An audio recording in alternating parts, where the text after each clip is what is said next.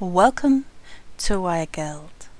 This is a skill set video, very short video, and I'm just going to go through how to ball the ends of wire with a torch. It's become very popular. Now first of all I'm going to mix some flux up. I always use flux when balling. It helps keep the wire nice and clean.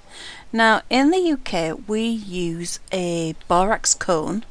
That's the thing that I'm rubbing around in circles. And we mix it with a little bit of water and it produces a milky like substance which we use as flux.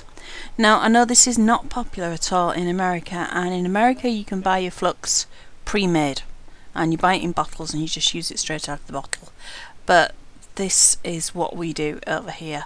So I've mixed that and I've got like a milky stuff, and then I've got my piece of wire.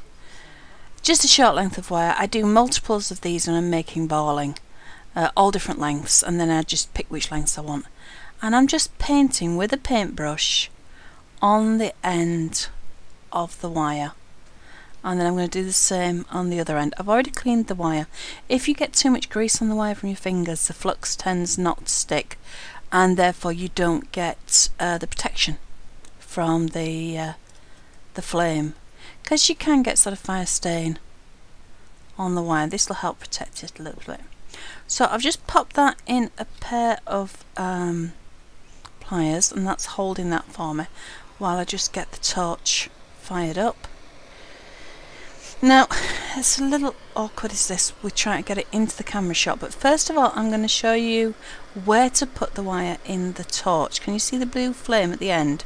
And I'm just beyond it. Now if I warm the whole stretch up, can you see how it sort of went blop? Now I'll just tidy that up a bit and make it roll. You don't need to do that. You don't need to heat the whole end of the wire. Now if I hold the wire upside down into the heat, but so the wire is pointing downwards, not a lot happens. It's much easier. You see how nothing really is happening.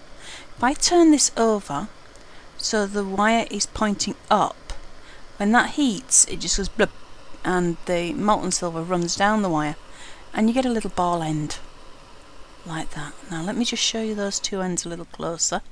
So that's the larger end because I warmed down the length of the wire, which was unnecessary, and the other end is slightly smaller, and that's the one that we just did. Now let me do it all again for you.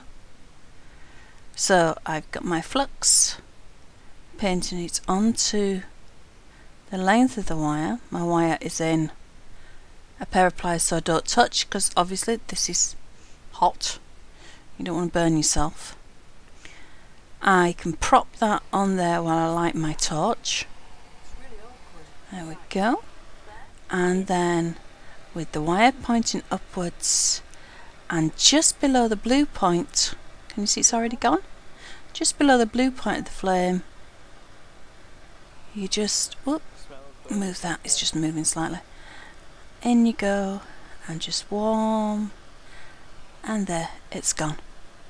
It's that easy to ball wire, and the difference it makes to your wire wrapping is quite amazing, because you don't need to have a little curled loop on the end. You could use this.